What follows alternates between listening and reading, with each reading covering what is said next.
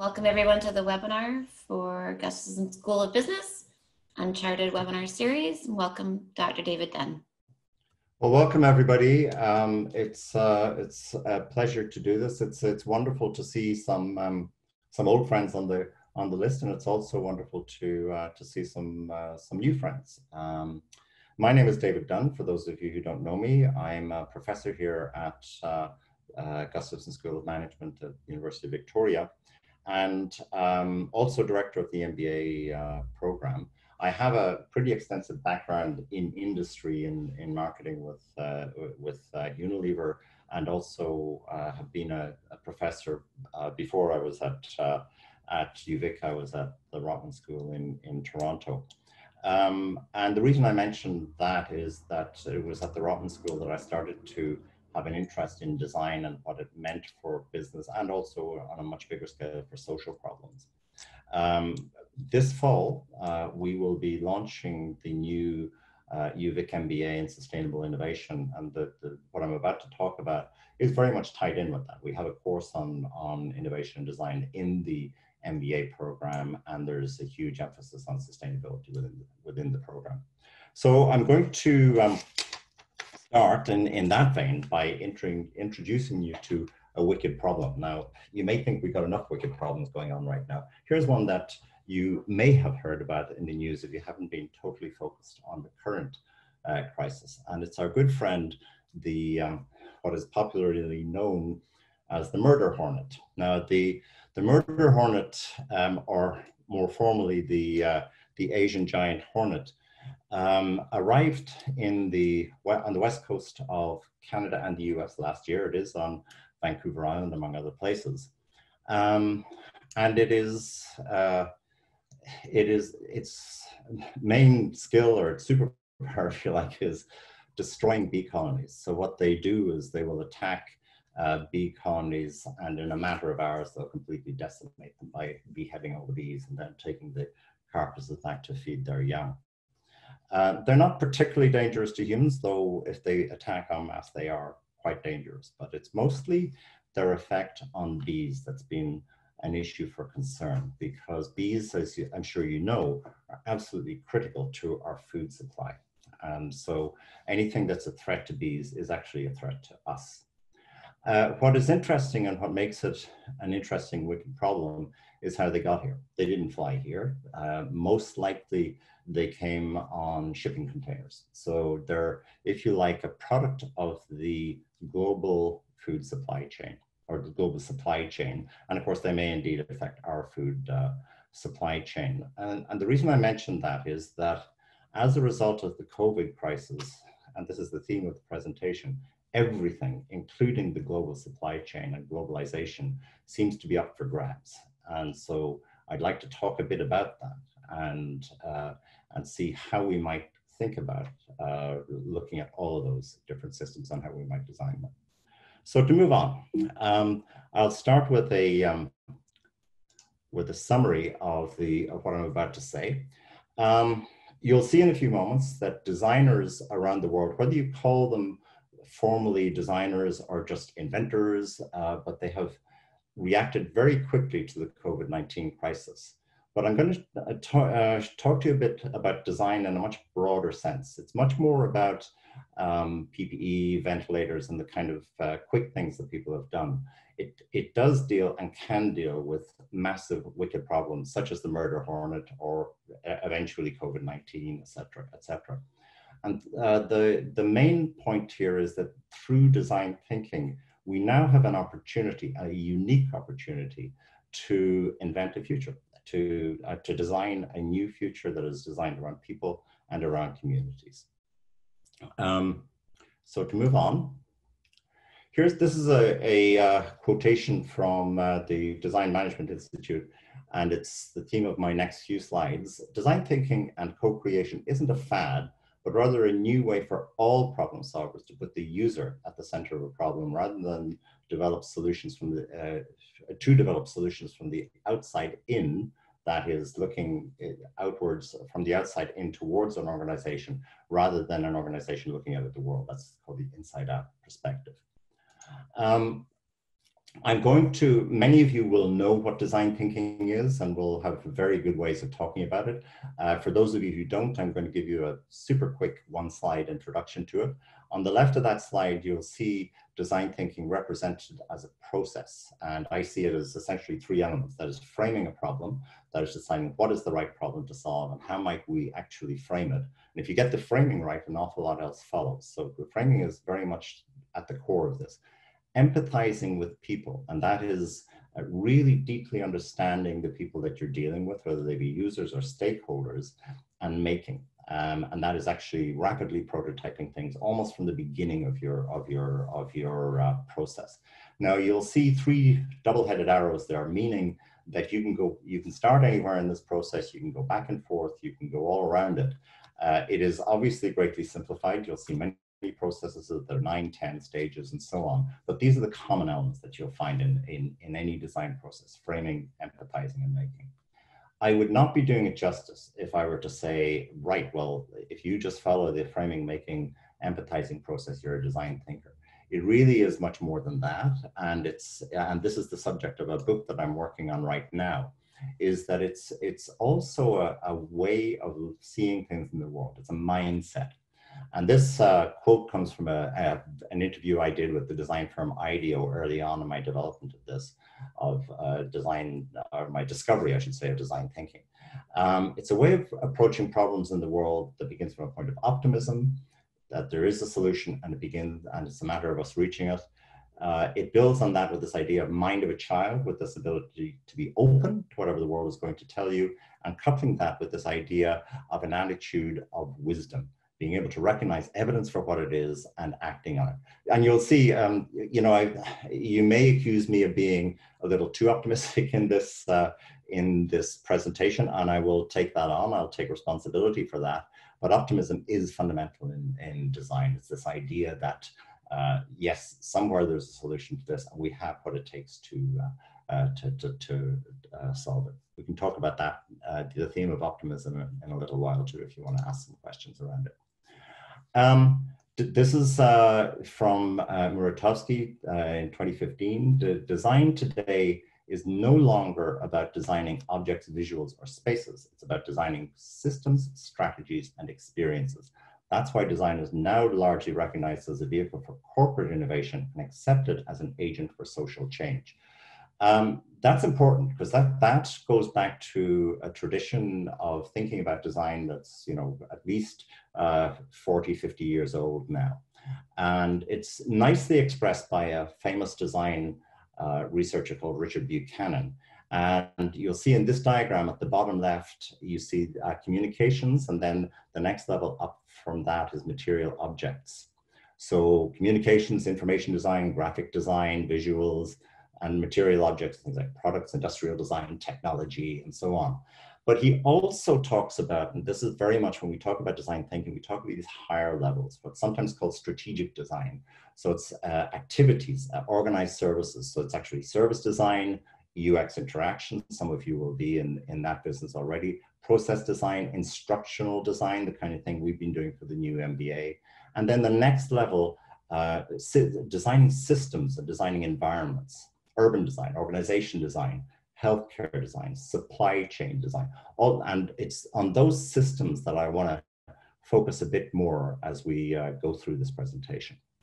To just summarize that fairly simply, the bottom two, communications and materials, are what we think of as traditional ways of thinking about design as a craft. And that's where, if you go out and talk to most people about design, they'll say, oh yeah, it's, designing curtains or designing chairs or whatever. And that's a legitimate territory for design. It always has been.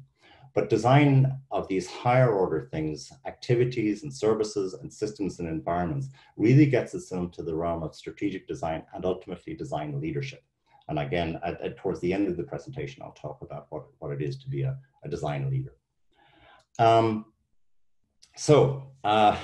Just to talk about what's been happening for the last 6 weeks or so, or 2 months it is now, in the world of design. I'm calling it the Great Scramble because there has just been a flood of inventions, and it's fantastic. It's wonderful to see the creativity that has been born of the crisis. And as I mentioned in the summary for this, necessity is the mother of invention. And yes, lots of people are inventing. So let me give you a few of them just to illustrate the point. Very early on, this is in January, the Johns Hopkins developed a dashboard for COVID-19 around the world. January 22nd, you'll see on the slide there. That very quickly became the authoritative graphic that everybody in the media went to, and many others besides in the healthcare industry and so on. And you'll see there are other dashboards now that pretty much all been modeled on the Johns Hopkins one. But that was a very quick piece of communication design. So it's very much at that level. Then there's lots of product design. This was Dyson, actually, the people who make your vacuum cleaner, within the space of 10 days, and with a personal investment by Sir James Dyson of, I believe it was £20 million, and they designed a ventilator. They were actually, there's more to it than meets the eye. They were asked by the British government to design a ventilator. They succeeded in doing so in 10 days. And then the British government said, actually, we don't quite need as many ventilators as we thought. So that was, it was a bit unfortunate, but it is a whole new business direction, if you like, for Dyson. And what they did was incredibly commendable. And then there's some other fun things. There's the, actually I should just make sure you can see this. This is the Stay the F *** at home desk, designed by Stika, and you'll see on the left, that's it. And you'll see on the right, it's actually a cardboard desk. So it comes packed flat and die cut and folded. And within a few minutes, you can pop up your own desk. So another piece of design ingenuity here. This is from TU Delft in the Netherlands, and this is actually a student project where over the past few weeks, what they've done is designed a platform for remote video entertainment and education for kids, because they see the need that parents and kids are at home together and they need some activities, preferably educational activities that they can do together. So on the, definitely, I mean, these are, as I said, these are very quick things that people have done. Some of them have taken tremendous resources, as in the Dyson one, and I can rattle off 20 more. Apple has been designing PPE, for example. There was actually a competition. There was a design competition in Dubai that yielded hundreds of designs, including a locker to go into healthcare facilities, where a healthcare worker could put their clothes in, and it actually sanitizes and cleans their clothes while they're at work, and then they go back and they put their clothes on to go home.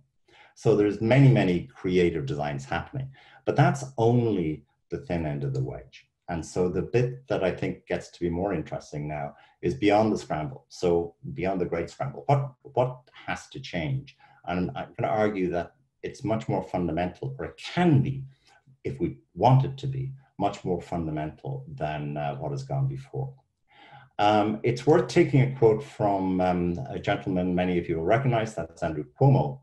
And this is a couple of weeks ago, as he was contemplating reopening New York, and still is. But I was quite struck by what he said. He said, what have we learned? How do we improve, and how do we build back better?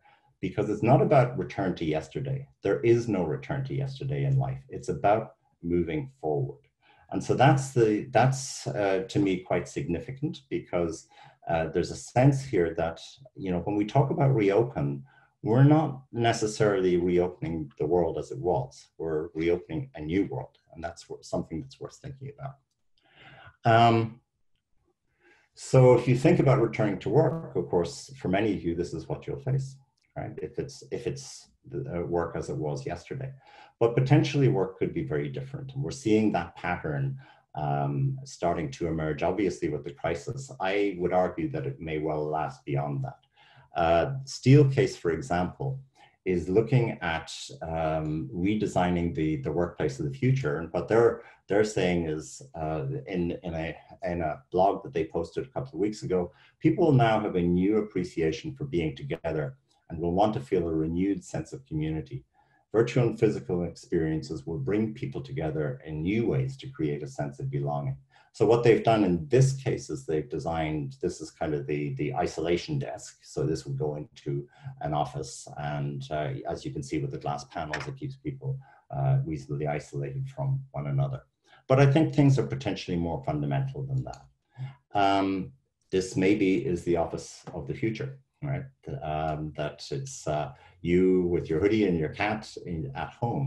And the reason I'm not just sort of saying this for the sake of saying it. In fact, Leger and Leger in the past, about 2 weeks ago, released a study in which they asked people whether working at home was a positive experience.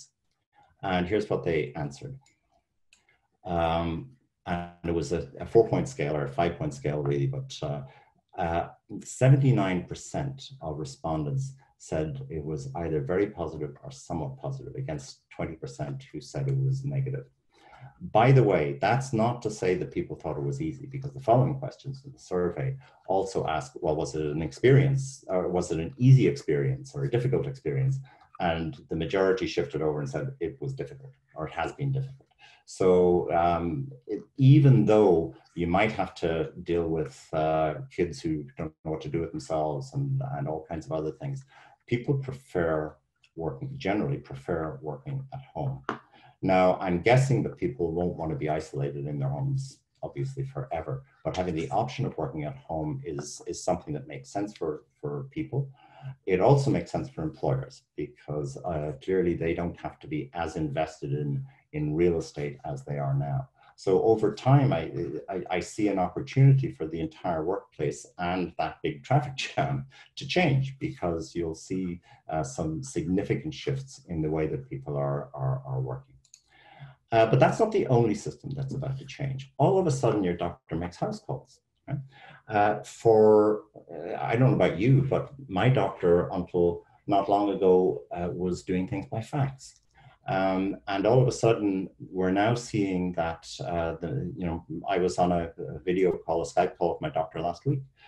So many medical practitioners have begun to use video appointments. And they're now being compensated for them, which is new. There wasn't a code for compensating doctors for video appointments. There is now. So there's a significant shift there. But it does go further than that.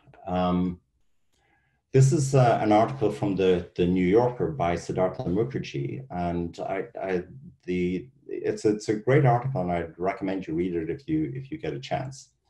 Medicine isn't a doctor with a black bag after all. It's a complex web of systems and processes. So he goes on to talk about both the medical system, the research system, and the administrative system in medicine. So that it's the intertwining of these three systems. But here's the bit that I find quite interesting. As a physician and researcher, I fear that the resumption of normality would signal a failure to learn. Those are my italics. We need to think not about resumption, but about revision. And essentially the argument in the article is that the health system was in a crisis before COVID. And now there's an opportunity to really redesign it by bringing it up to speed with current technology.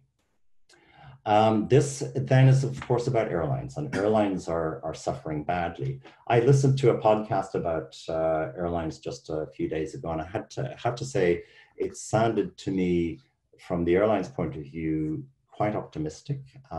This is a blog from I believe this is BCG. For business demand, we expect a relatively quick rebound in both short haul and long haul as business travelers try to reestablish their businesses. However, the level of rebound will depend on the state of the economy and any long-term structural impact of remote working practices, again, my italics, which has yet to be determined and which will have to be assessed with consumer research.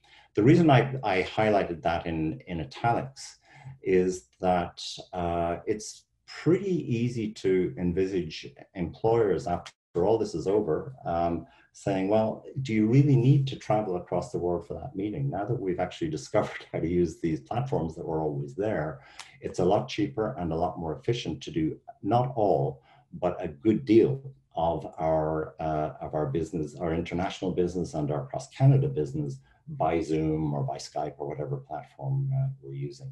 So I personally, I'm much more pessimistic than the airline industry is about its future. And the reason for that is that people are now discovering platforms that were always hidden in plain sight, but were not really widely used. And so we'll see that the impact of that last quite a long time. So moving ahead then to some of the things that I think need to happen now. And it's worth just prefacing that a little bit by taking a quick look at what a system of air travel would look like. And you'll see, I would say on the left, you'll see I put in the word greatly simplified, and the standard quotation that every system is perfectly designed to get the results it gets. So this is what it looks like if you want to go from A to B. There are several parties. There's local transport. Sorry, there's online booking. There's local transportation. There is the airport. There are the baggage handlers within the airport. There are restaurants within the airport. You're now on the plane, and there are obviously the pilots. There's the administrative system of Air Canada. There is the financial system that supports airlines like Air Canada. There is insurance and all that supports that. There are all the video screens that you have in your plane and all that's associated with that. You get to your arrival airport, baggage handlers, local transport, and so on. As I said, greatly simplified. But if you look at these arrows, they're not just connected with one another, and I've left out a lot of the connections, but they also connect off to other systems. So they're hugely complex. And part of the reason we haven't made a great deal of progress in shifting systems for environmental reasons or for human reasons is that they are just so difficult and they are so intertwined. Interestingly, we all want innovation, but very often organizations haven't been able to tolerate innovation. This is a study from Deloitte, if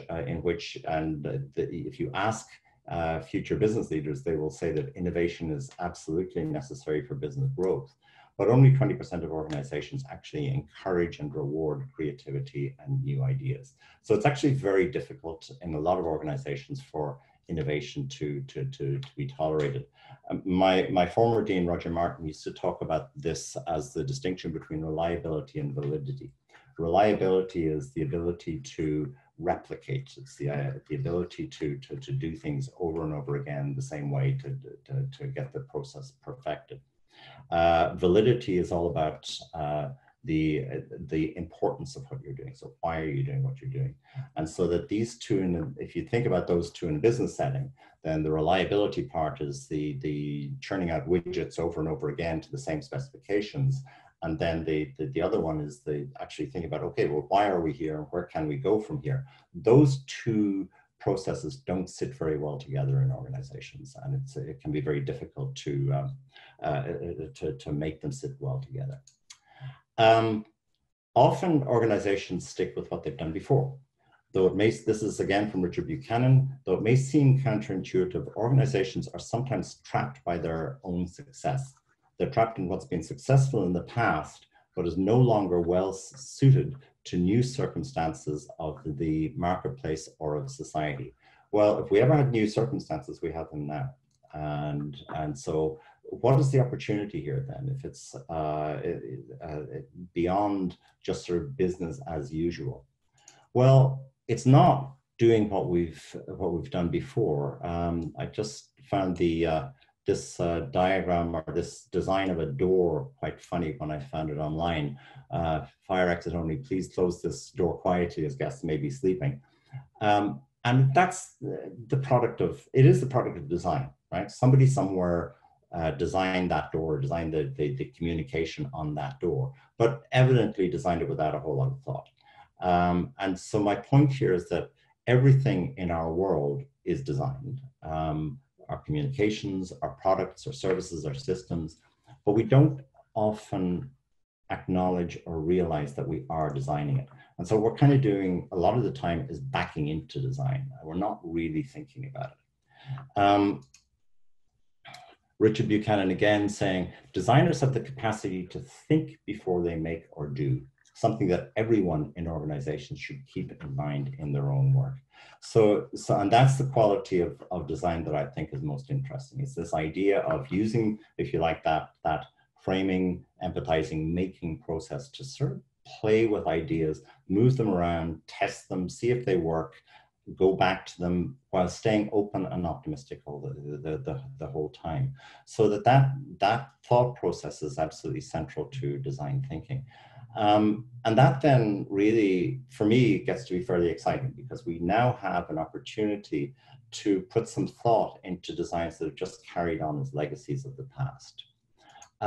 Nesta, which is a foundation in the UK that promotes a lot of design work, had a workshop or seminar a few weeks ago called "What Type of Country Do We Actually Want to Become? New Ways of Unlocking Public Imagination About the Future." So what Nesta is calling for is a series of conversations in the UK about what is the world we want, what is the country we want, and where are we going with it.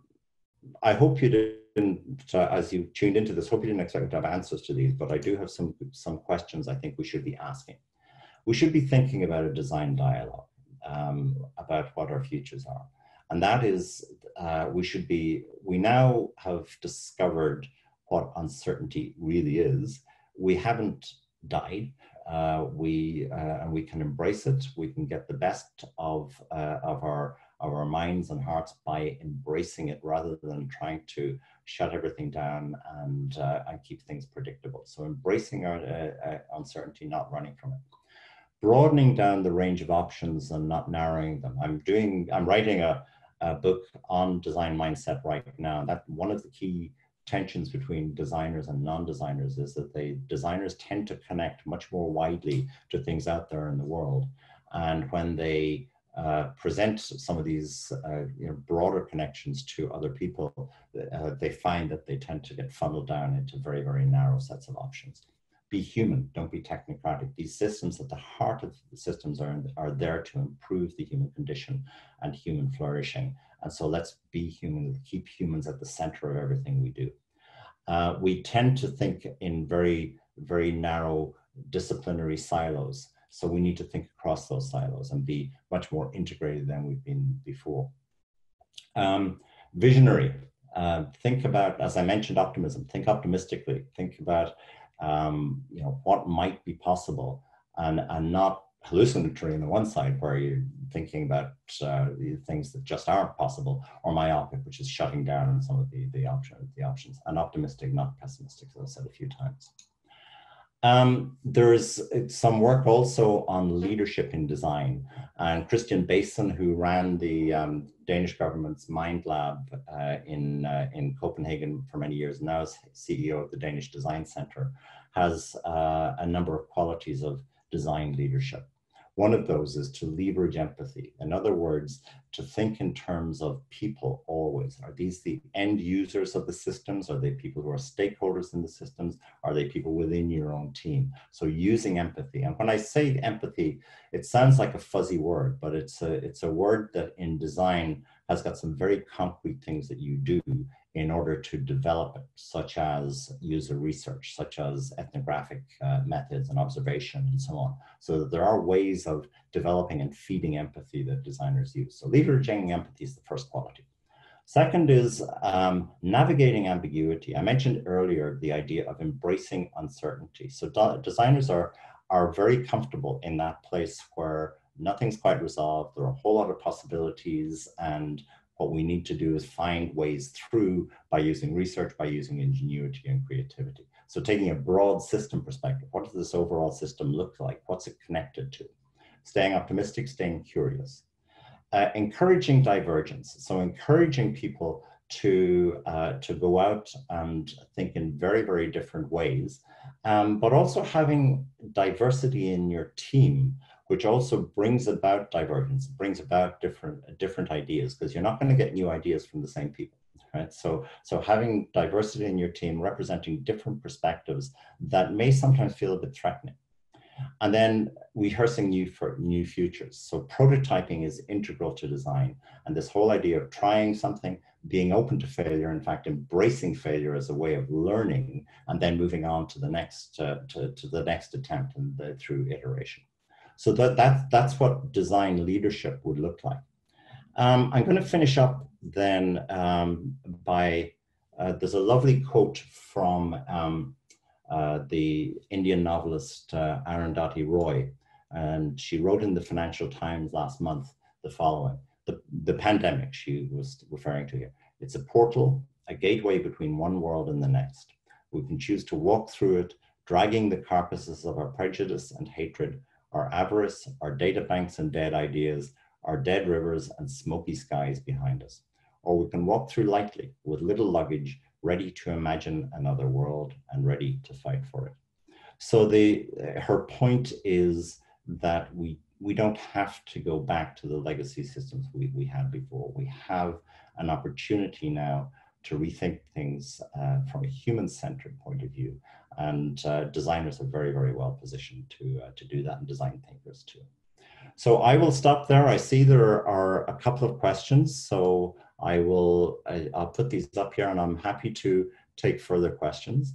So Dawn is asking me, could you give an example of using more traditional research and design processes to design and launch a web-based financial services platform versus what important insights you may uncover in the design thinking process that would have been missed otherwise?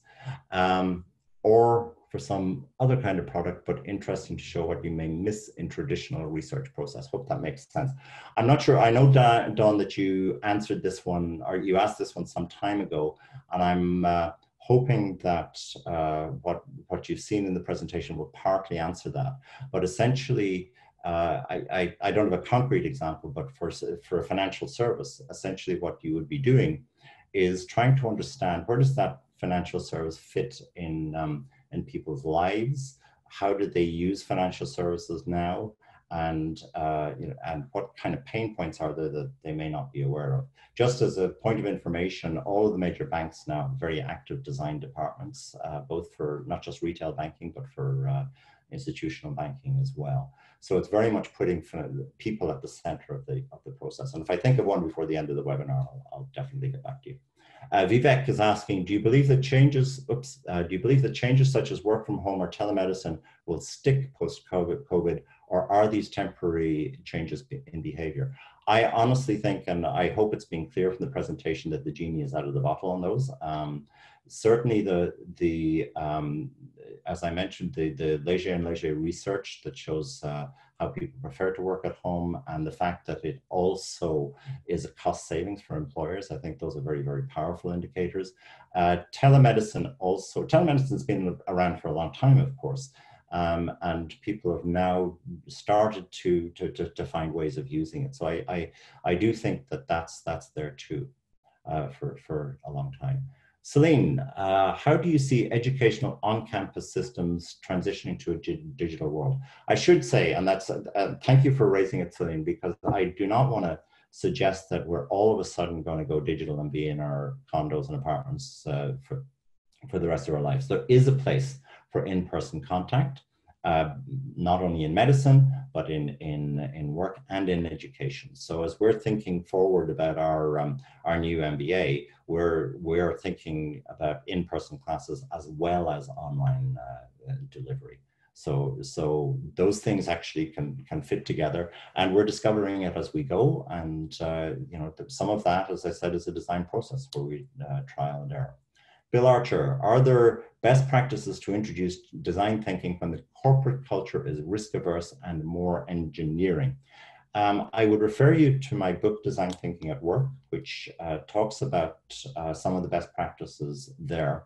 Very briefly, the approach I would recommend is trying something, trying to get some low-hanging fruit, some easy successes, and then building stories around those. And easy successes in design can be quite easy to come by, because all you need to do is flip to a user-centered point of view, and that can create a huge impact. Umberto, how do you apply design and services within a GBS where not all actors are in the same page of it, design thinking? What do you recommend doing? I'm not sure what you're meaning by GBS there. It's not Gustavson Business School, I think. But if I just take the general point where not all actors are on the same page, they think of design thinking as a bunch of different things. I would abstract out to the essentials. So some of the things we've talked about here, embracing uncertainty, being optimistic, being curious, etc. Those are the essentials. And no matter what you do, those are elements of design thinking. And if you're not doing that, you're not actually doing design thinking. Melanie, why has it been that some systems and sectors have been able to react more quickly and successfully, such as medicine, technology versus justice systems and others? I suspect it's just the sense of crisis at this point. Medicine has adapted because it's had to. The justice system, the lead times are a bit slower, and they've managed to sort of struggle by without really adapting so far. So in medicine, there's just been a sense of urgency that has been absent in some other things. But over time, as the world becomes more technologically adept, I expect those to follow. Carmen, ideas on how to replicate the group learning and in-person knowledge building experiences when delivering virtually. I don't think you can absolutely replicate the group learning and in-person knowledge building experiences. You can partly do it.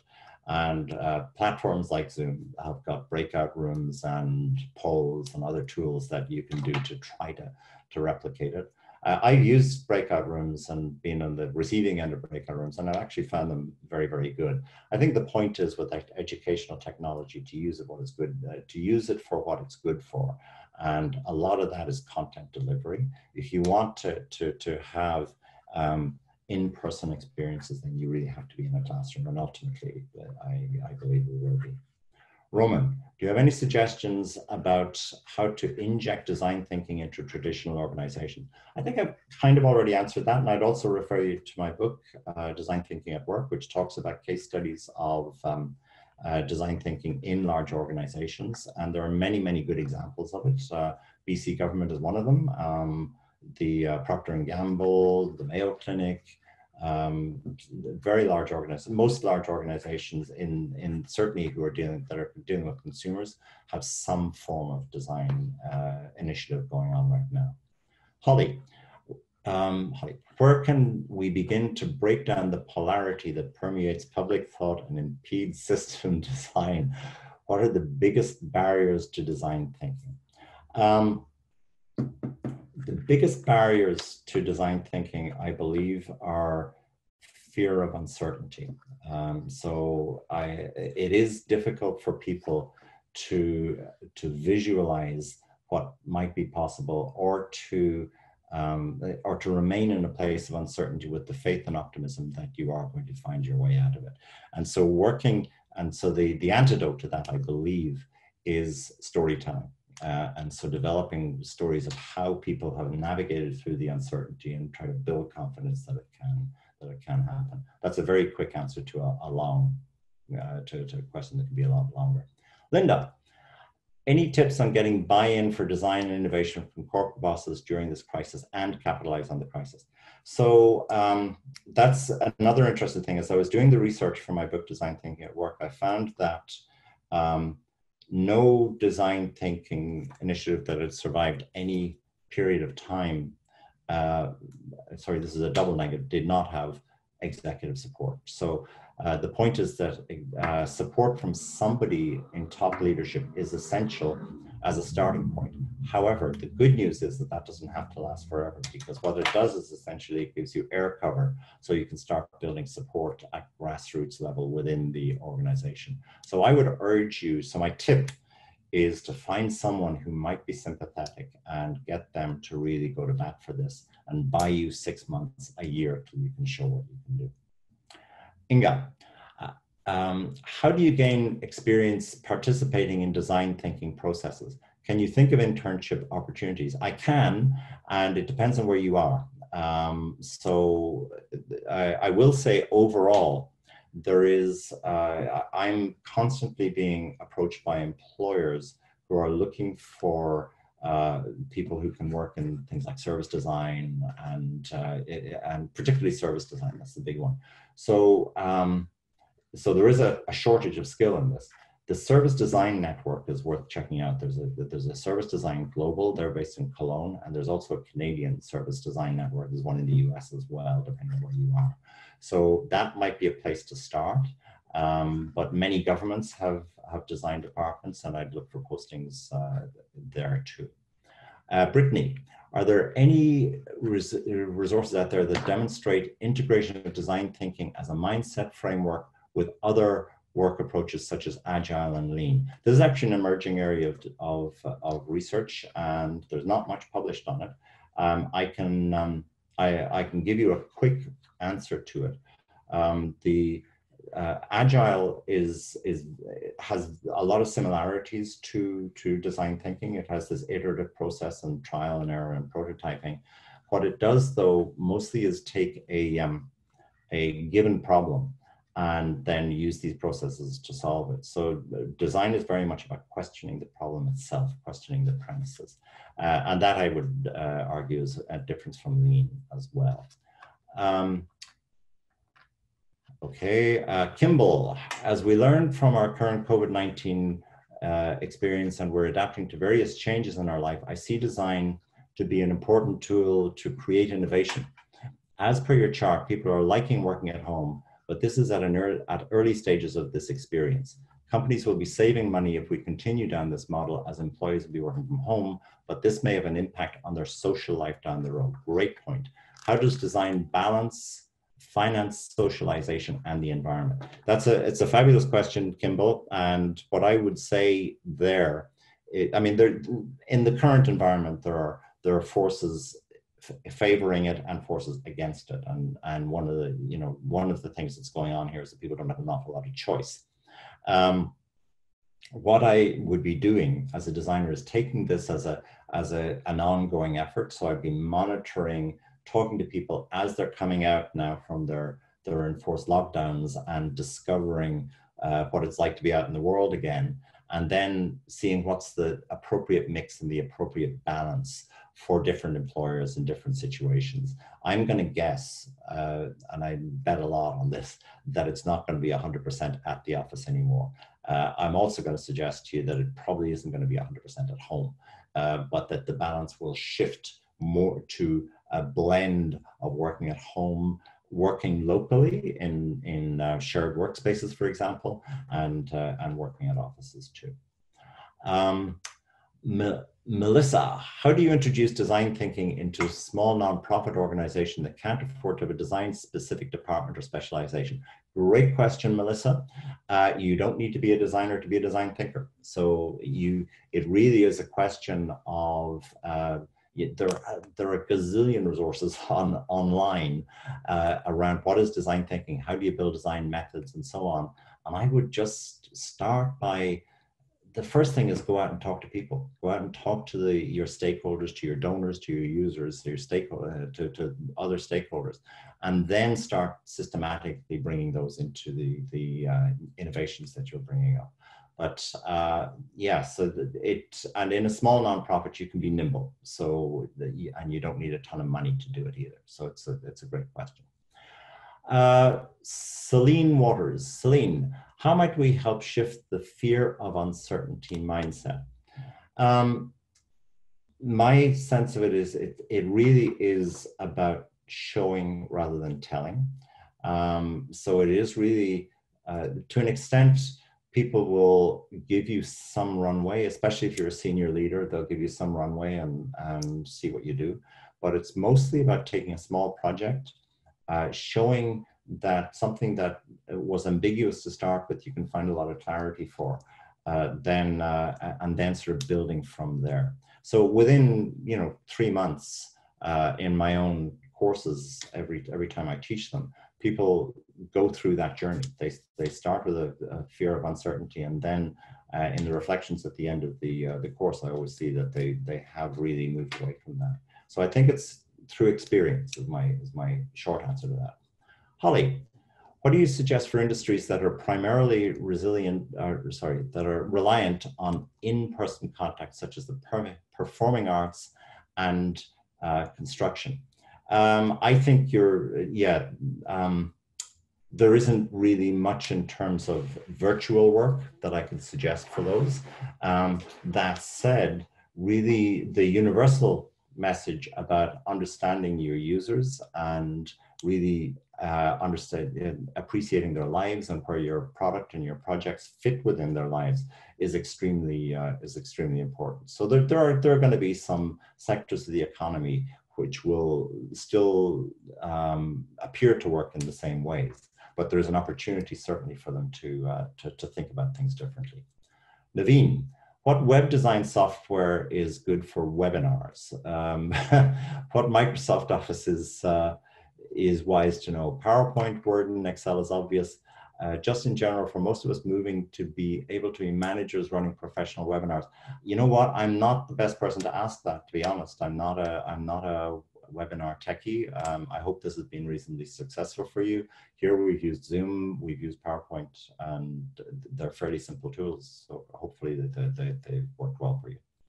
Have you written about design leadership? Not yet, but my colleague, Maura Quayle, who I know was or is on part of the audience, has written a book called Design Leadership, and it's great. So I'd recommend it. Vivek, what are the typical roles in a centralized design lab in an organization, apart from a chief design officer? They're not, okay, so they're not necessarily hierarchical roles. They're not hierarchical at all. So they tend to be around the divisions in the business. So there'd be a digital, there might be somebody who's an expert in digital. If it's a service design, you would have people who have expertise in service design. By the way, a lot of people practice service design without having much education in it, because in North America, there aren't many service design educational programs. So in any case, yes, service design would be another, product design, graphic design. So they'd be more centered around the types of design than any kind of hierarchy. You would have a design leader and you might have a project manager. Those would be the other ways of organizing it. Umberto, global business services, thank you. Evolution of a shared service center.